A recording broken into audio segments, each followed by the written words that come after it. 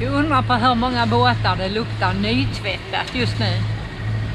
Den här båten luktade väldigt mycket nytvättat. Varför tvätta? Ja, eftersom du inte har tvättat. Ja. Så blir det mycket tvätt nu. Handtvätt. Och vi är på väg till Meganissi. Vi går för motor. Vi har vinden mitt i näsan. Och här har vi Kalamos. En hög vacker ö. Och där är fastlandet.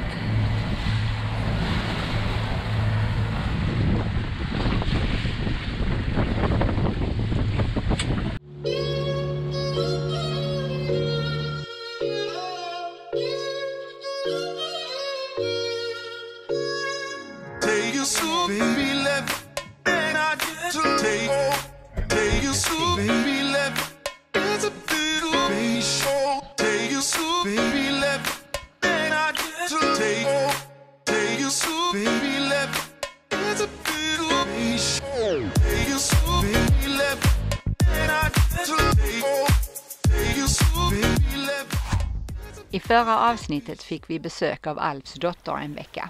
Vi seglade längs Sakyntos vackra västkust med bland annat Shipwreck Beach. Och när vår utombordare strejkade ganska långt från vår båt blev vi boxerade av ett gäng trevliga engelskor. I detta avsnittet tar vi oss sakteliga norrut mot Korfu och jag får hänga på en oförglömlig tur till METEORA. Vi redovisar även vad månad 40 av vår längesegling kostade oss.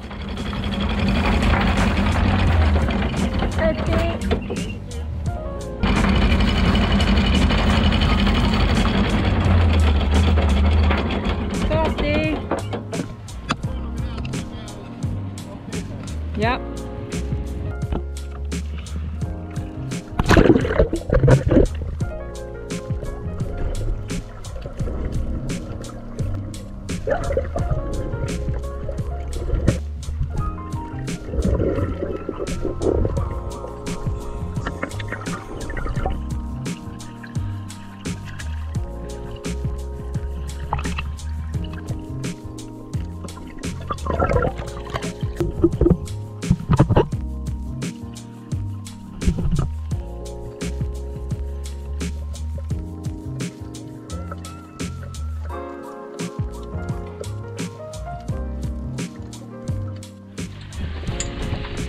Här förtyda till land och vinden den tar i lite grann mer än vad den gjort innan idag.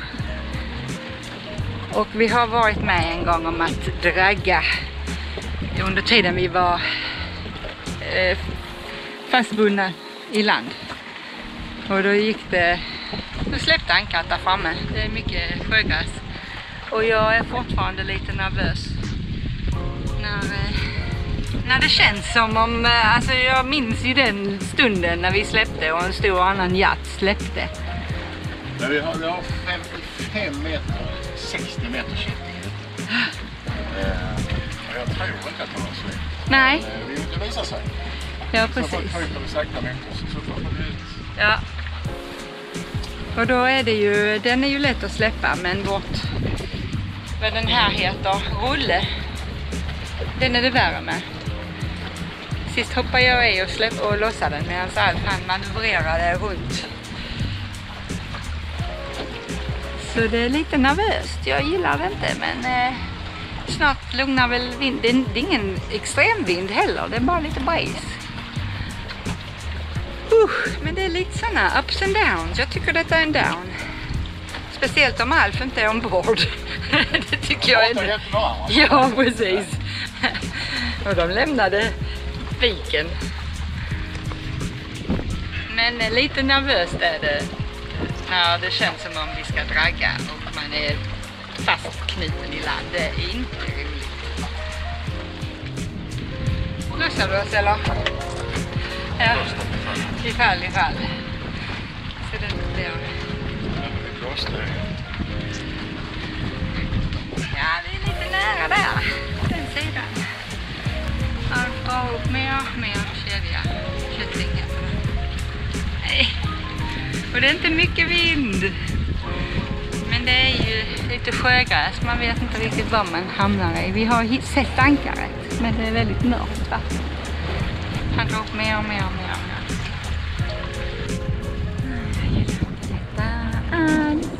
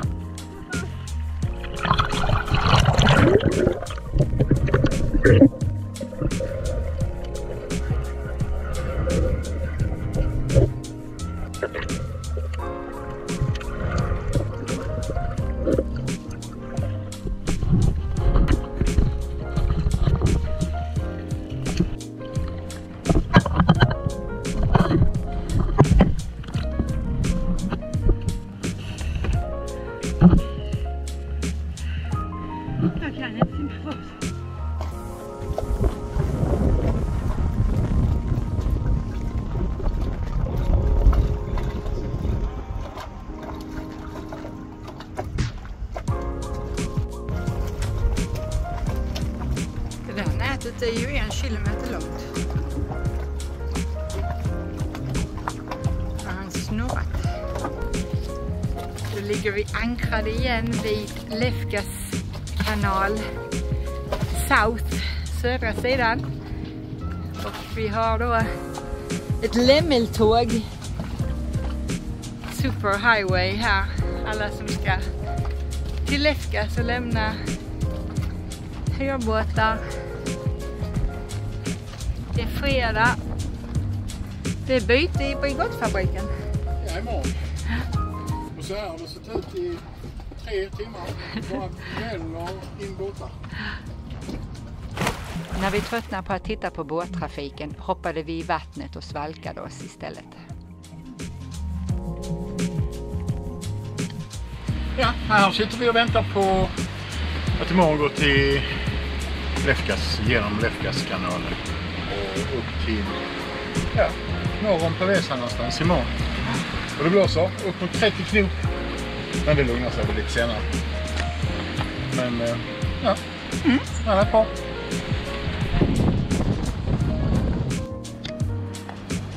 Jaha, idag grillar vi när det blåser mer än vad det har gjort på 2 månader. Ja. Det är ruggigt ute. Det blåser och det är mörkt. Ska vi börja regna lite. Så vi ska krypa ner där nere och äta. Riktigt mysigt att göra det någon gång. Till och med kläder på oss. Annars har vi mest haft bikini och kallingar på oss. Men det är inget billigt nöje att grilla. Det kostar 200 kronor per gång. Sen får vi slänga den ungefär. Ja, på magmagrillen. Ja, så det var inget bra köp. Ja, de har då i 2 år. Sen har de rostat sönder. Så det sätter vi ett stort minus på. Ja, vi kryper ner här. Det är inte kallt, men det är blåsigt och ruggigt. Vi går ner här och myser. Om man ändå kunde filma dofter. Tänt ljus har vi. Riktigt mysigt. Båtmiddag. Vad letar du efter? En öl till. En öl till.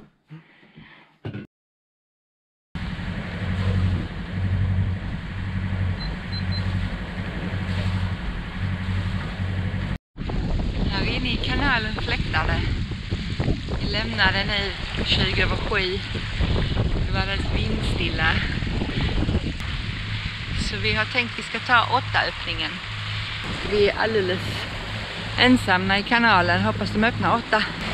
Så vi ska lämna Lefkas nu och Kefalonia och Zakynthos södra sidan. Vi är på väg upp mot Antipaxos, Paxos och Korfu. Och kanske även fastlandet. Innan vi ger oss över till Italien igen där vi ska stanna i vintermarina. Så det är en härlig dag. Solen har precis gått upp. Vi har precis gått upp. Och här framme har vi då Lefkas marina, en jättestor marina med jättemånga charterboats.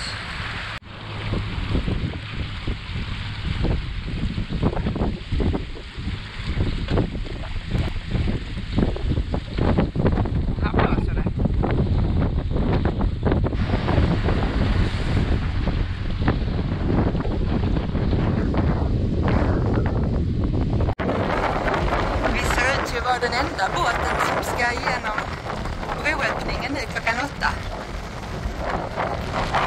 Ingen före oss och ingen efter oss. Det blåser uppåt. Det är jätteroligt. Men de öppnar om 5 minuter. Så då gasar vi på. Vi har 30 knop nu. Vinden blåser oss på sidan. Att de har stängt ännu. Inte mysigt, inte mysigt. 45 grader i sidled på. Så har inte fler båtar. Nu är hon prick 8. Enligt vår klocka. Stäng av trafiken, låt oss gå igenom. We don't wanna be here.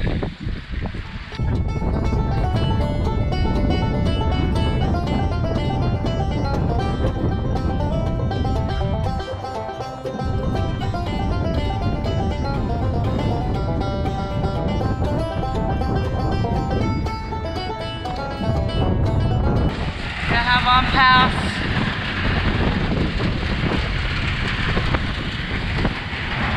Thank you. Hej, hej. Nej, han ser inte. Han ska stänga direkt. Så där står de och väntar på fastlandet. Och där står de och väntar på Lefkas. Det var alltså bara vi som skulle igenom. Det var bara vi, ja. Tack, jag vinkar, men han fattade, han såg inte mig. Tack så mycket. Ser du mig? Pulsen är hög. Det var betydligt lugnare förra gången vi gick här igenom. Då ankrade vi till och med här och väntade på deras lunchpaus. Men idag är det väder. Vind.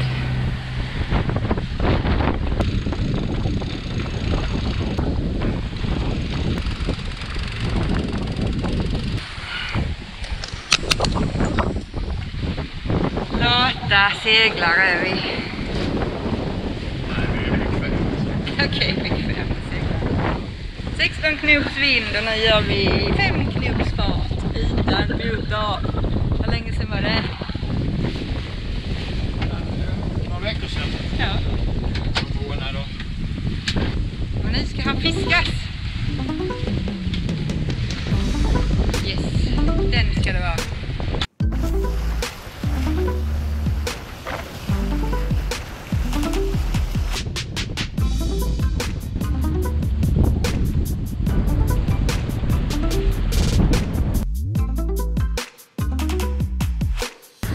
Vad händer nu med vinden? Igen över bredden, 90 grader, så nu har vi den mitt i nosen. Så gick den ner till 6 volt nu. Så det var inte bredden, så vi går ut av. Nu är vi motorbåt. Vågorna la sig också lite. Där har vi Antipaxos. Och där är Paxos. 2 öar söder om Korfu. Då vi ser om vi hittar en bra ankring här.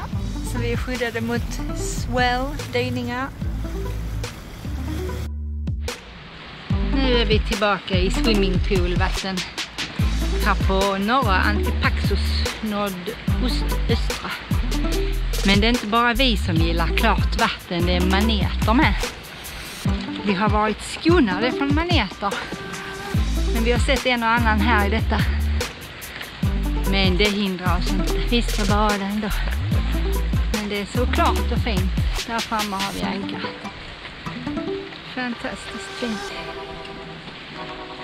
Nu blir det bad.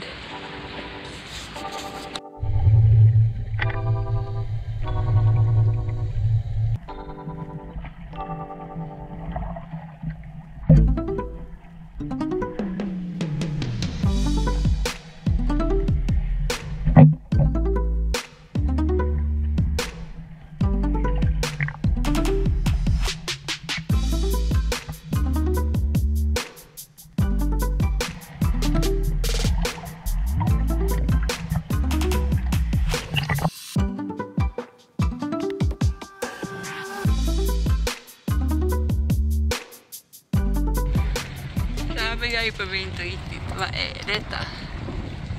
Är det ett flygplan eller är det en segelbåt? Det ser ut att vara ett hemmabygge i alla fall. Men den är stor, den måste ju vara en 70-80 fot. Det måste vara dubbelt så stor som var i alla fall. Ja, 100 fot jag tror. Han tror den är 100 fot. Gaios är huvudorten på ön Paxos. Det är en charmig hamn omgiven av pastellfärgade hus och pittoreska gränder.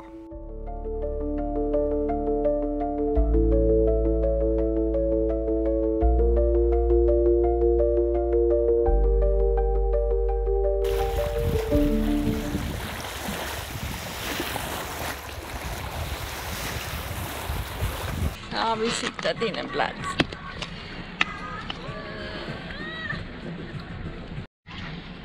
Nu får vi göra en liten snurr här. För att kunna sätta ankaret först och sen backa in. Vi mötte många båtar som lämnade den här viken och ändå har jättemånga kvar. Idag är det lite sådär halvfullt. Småfullt i Lefka ankring.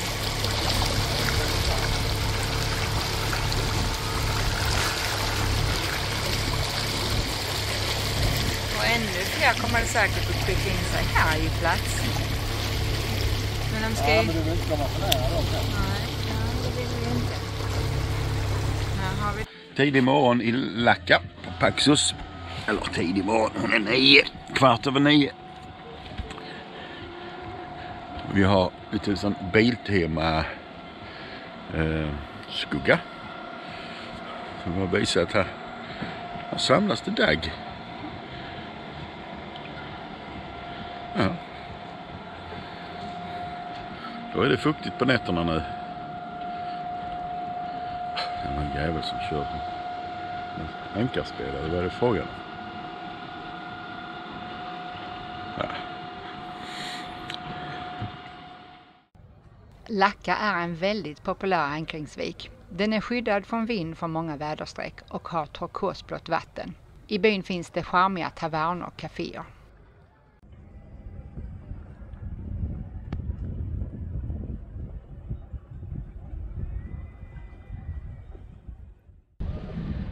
Alfan ställer upp. Katamaranen har fått tag på den blåa kätting.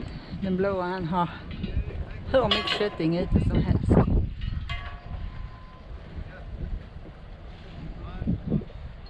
Så. Nu kan de sticka igen. Sen ska han köra bort till den blåa och fråga hur mycket mer kätting har du ute egentligen. Lite väl mycket.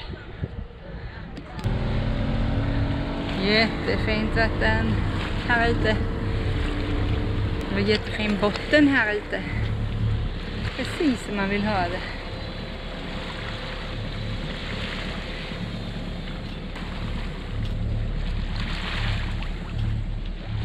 Vi seglade över till Sivota på fastlandet och träffade några seglare som vi kände sedan tidigare.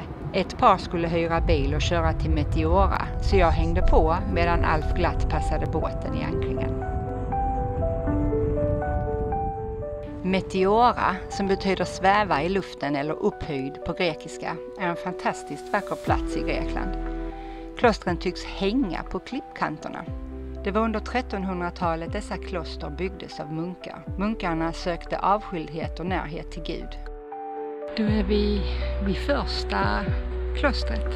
Ser bort över de här fantastiska klipporna, stenarna. De valde dessa branta klippor för att vara nära himlen. Det är verkligen en spektakulär syn. De högsta stenpelarna är runt 400 meter höga. Vägar och trappor till klostren saknades helt, vilket gjorde att såväl människor och material som mat antingen hissades upp eller transporterades upp via repstegar. Näten och korgar fästes vid en vinsch och munkarna kunde dra upp människor och varor. Repstegarna var mycket farliga att använda på grund av klipporna och väderförhållandena. Men de var en nödvändig metod innan trappor byggdes.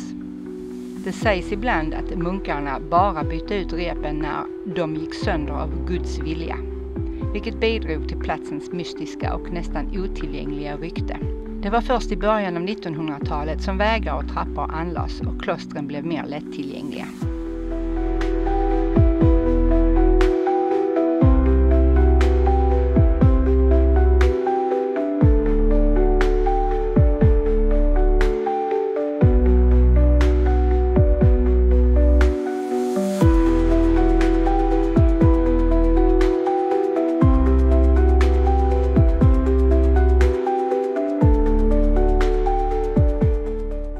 Doesn't have to do the stairs.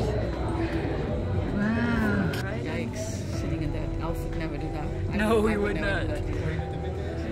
Munkarna använder idag linbanor för att transportera sig själva och förnödenheter mellan klostren och upp på klipporna. Det gäller särskilt till de kloster som ligger på de högsta och mest otillgängliga klipporna, där det fortfarande är svårt att komma till med trappor eller stigar. Besökare får dock använda trapporna och stigarna för att nå klostren. Totalt har det funnits 24 kloster, men idag är bara 6 av dem aktiva. Klostren är inte bara religiösa platser, de är också konstverk med vackra fresker och imponerande arkitektur. Det var inte tillåtet att filma eller fotografera inne i klostren, men min kamera gick av i fickan.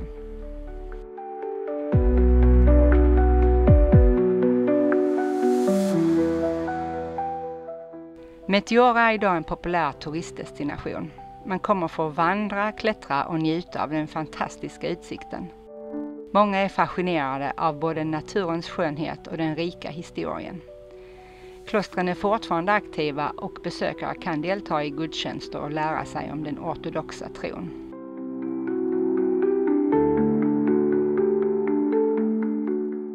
Trots att METEORA har blivit mer lättillgängligt för allmänheten så finns ändå känslan av isolering och avskildhet fortfarande kvar. Det är helt galet. Häftigt. Och här har vi den stora Grand Monastery. Ett stort berg. Så där är kö in. Så om du söker ett ställe där historia, natur och andlighet möts, då är METEORA ett måste.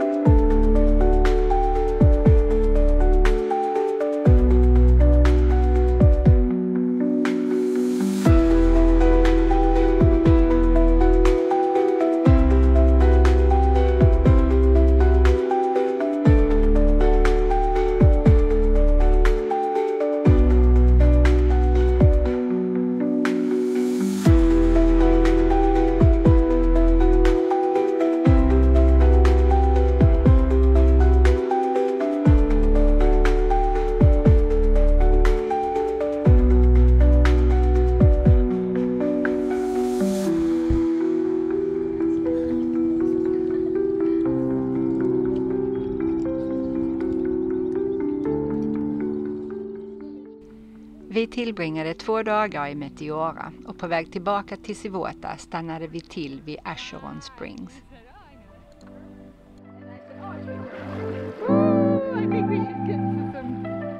Acheron Springs är känd för sitt kristallklara vatten och natursköna omgivningar med floden Acheron som rinner genom dalar och kalkstensklippor. Enligt grekisk mytologi ansågs Acheron vara en av ingångarna till underjorden där själar färdades efter döden. Idag är området populärt för vandring, kajakpaddling och simning i de fridfulla källorna. Nu gick vi inte längre, här har vi fått bada och vi är inte badklädda riktigt. Men det här var en rolig överraskning att hamna här.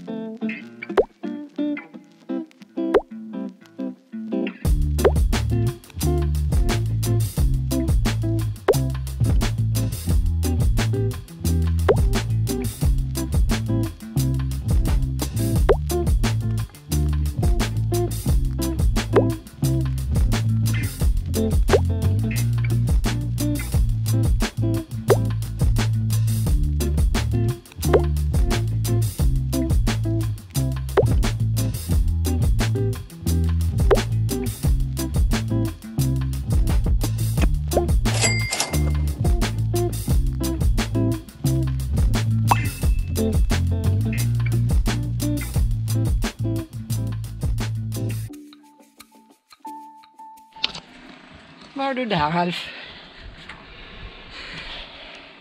Ska du göra? Ifall jag fastnar ska jag kunna slita loss mig så jag inte drunknar för att sitta fast i en insektsnyckel.